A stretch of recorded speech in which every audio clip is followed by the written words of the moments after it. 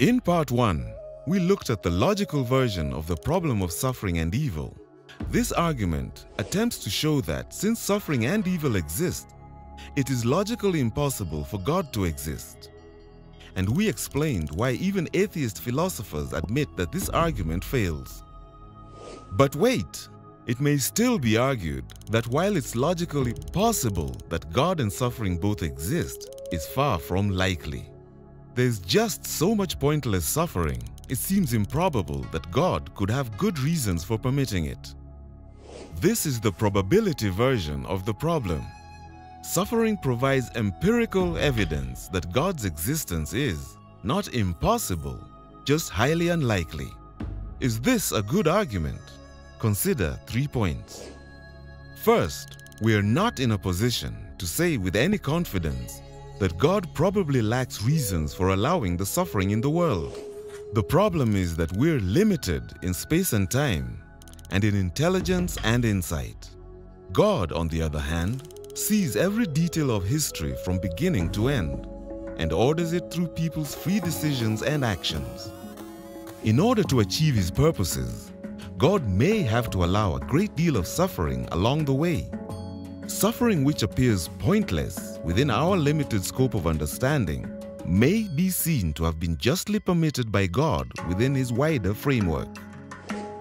Sometimes, what we experience makes no sense until we gain a wider perspective and see the big picture designed by the Creator. Here's the second point. Relative to the full scope of the evidence, God's existence may well be probable. You see, probabilities are always relative to background information. For example, if we consider only how much this man weighs, we would say it's highly improbable that he's a world-class athlete. But when we're willing to consider new information, that he's a professional sumo wrestler and a world champion, we quickly revise our view.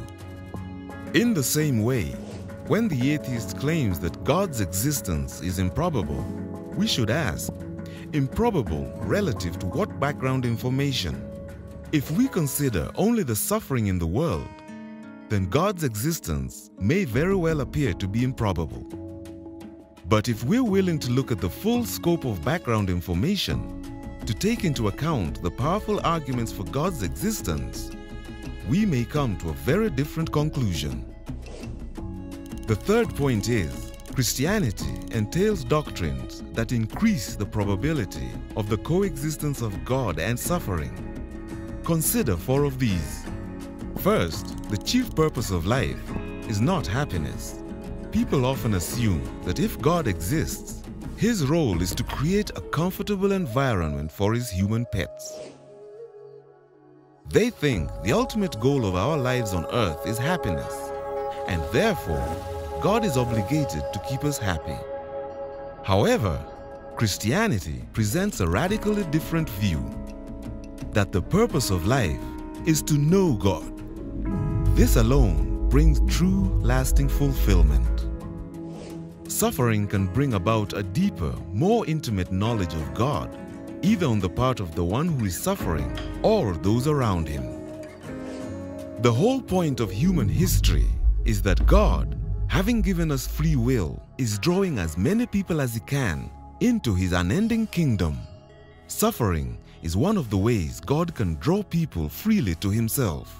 In fact, countries that have endured the most hardship often show the highest growth rates for Christianity.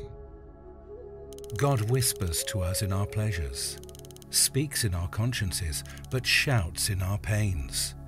It is His megaphone to rouse a deaf world.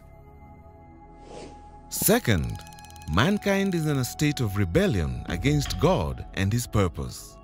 Terrible human evils are testimony to man's depravity, a consequence of his alienation from God. The Christian isn't surprised at moral evil in the world. On the contrary, he expects it. The third doctrine states that God's purpose is not restricted to this life, but spills over beyond the grave into eternal life. This world is just the beginning, the entryway to an unimaginable, never-ending life beyond death's door. Paul, who wrote much of the New Testament, underwent afflictions, hardships, calamities, beatings, imprisonments, hunger. Yet he wrote, "We do not lose heart, for this slight momentary affliction is preparing us for an eternal weight of glory beyond all comparison. Because we look not to the things that are seen, but to the things that are unseen. For the things that are seen are transient, but the things that are unseen are eternal." Paul understood that life on earth and whatever suffering it holds for each of us is temporary. Our pain will not endure forever, but our lives with God will. Paul was not belittling the plight of those who suffer horribly in this life. Indeed, he was one of them. But he saw that those sufferings will be overwhelmed forever by the ocean of joy that God will give to those who will freely receive it. And the fourth doctrine is this: the knowledge of God is an incomparable good. Knowing God is the ultimate fulfillment of human existence, an infinite good. Thus, the person who knows God, no matter how much he has suffered, can still say, "God is good to me."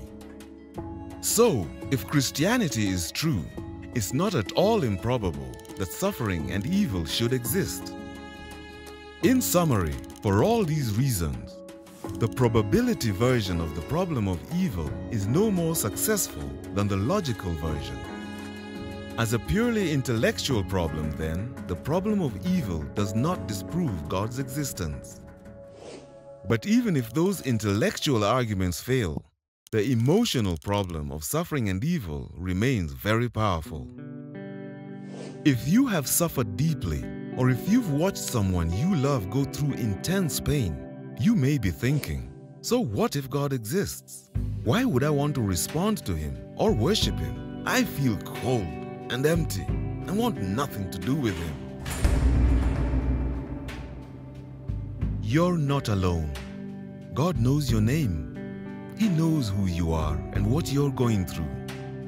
God promises to be with you through your suffering. He can give you the strength to endure. Jesus Christ also suffered. Although He was innocent, He was tortured and sentenced to death.